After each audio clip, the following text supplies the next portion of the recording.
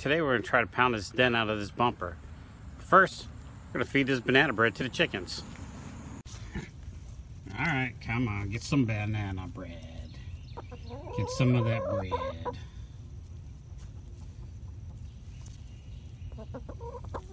I know, it's got raisins in it.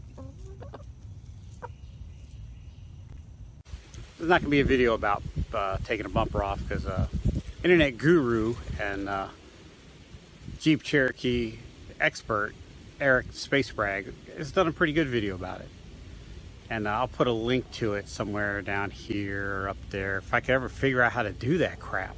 There should be a YouTube video on how to do YouTube videos. But hey, look, I figured it out. You could also Google. You go to www.google and type in the search engine, how the f do I take my bumper off? Or you can just ask Siri. Well, this is more or less going to be a video about me beating the crap out of my Jeep with a hammer. That's always fun to do, and it's always fun to watch people beat stuff up. Dogs are raising hell.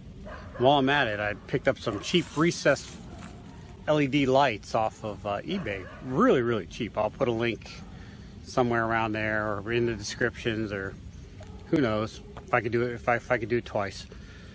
And so I'm going to recess them into the bumper while I got the bumper off. It's sort of like an afterthought.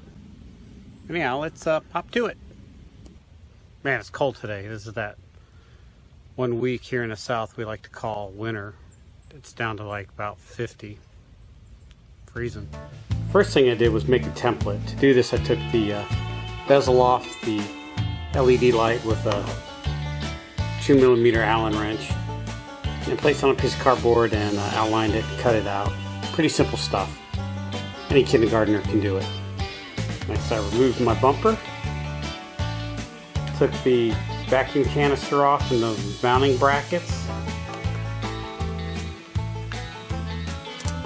Then I proceeded to smack the snot out of it with a hammer.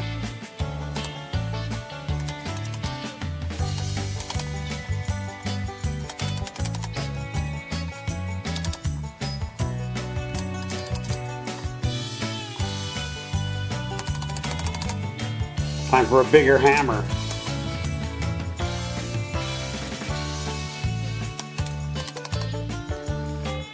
Now to cut the holes for the LED lights.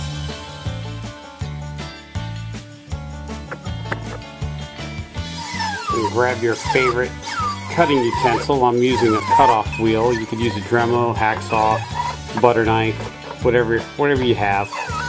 And don't forget that eye protection. I drilled my mounting holes, pop that light in, bolt it in place, and it's good to go. I'm not going to get into on how to wire it. Eric Spacebrag did an excellent video on how he wired his LED lights. Check out his video. And then just pop that bumper back on, and you're good to go. Here's what it looks like in the daytime. Man, it lights the place up just like it's daylight. Just kidding, it is daylight. Here's a picture of it in the dark. Hey Siri, how the f do I take my bumper off? Are you cussing at your phone again? No. Yes, he did 1D. Snitch. Loser.